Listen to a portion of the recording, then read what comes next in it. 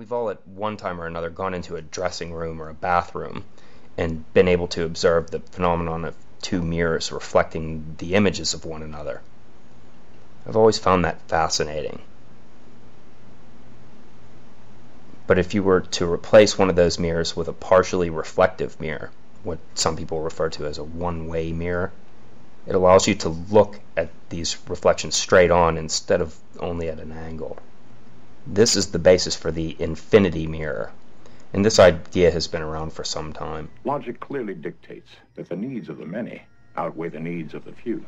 It seems Dr. Spock even keeps one in his apartment, I guess to reflect. In a case where you have two parallel mirrors, if you introduce a beam of light, the light will become trapped in between the two mirrors, bouncing back and forth. But in the case of an infinity mirror, one of the normal mirrors is replaced with a mirror that allows the transmission of some light. And some of that light will bounce through, and it's able to be picked up by your eyes. In my example, I used a piece of window tint.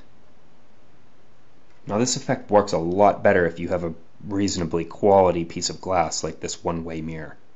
And I know it seems to play tricks on your eyes, but you're looking at a reflection of the ceiling and seeing through it at the same time. But this isn't really why I brought you here. I want to show you how you can create a parabola with an infinity mirror. Whenever you see this, x squared, anytime you see it in algebra, it means that you're describing a parabola. And a parabola is this U-shaped thing that you've seen all throughout your life. It doesn't matter if there's something in front of the x squared, or if a different x is added to it, or if something else is taken away from it. These things are irrelevant.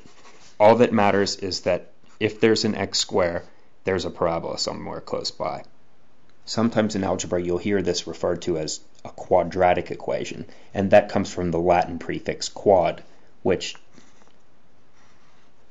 means square. And it means square because it's describing a situation where it's x times x, or x squared. So really the most basic equation for a parabola is y equals x squared, and this is called a quadratic function. And in order to see what this looks like on a graph, we just substitute values in for x. If x equals 1, x squared is still 1, so y equals 1. And if x equals 2, x squared equals 4, so y equals 4. And then we just plot these points. And we do it for negatives also. And graphing a parabola is that simple. All of these other things that can be found on a quadratic equation, the things that I scratched out here, are really just transformations. That just means that there are ways to change the parabola's shape, size, or position.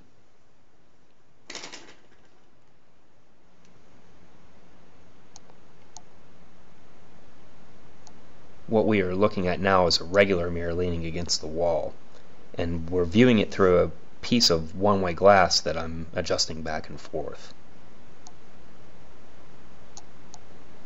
There's a strand of cool white LEDs on the foreground in between the two pieces of glass, and I'm using a green laser pointer to generate this weird sort of geometry.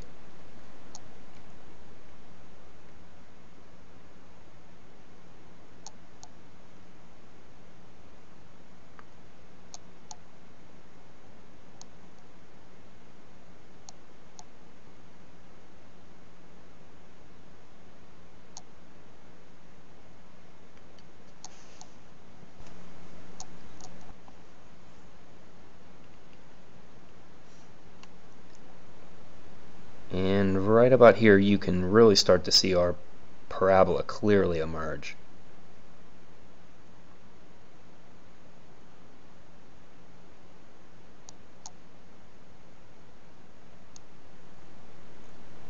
Now obviously there are easier ways. You can just squirt the garden hose up into the air to see the shape of a parabola. But that's not really the point. The point is that mathematics describes the structure of our world, whether we notice it or not. Hope you found this interesting.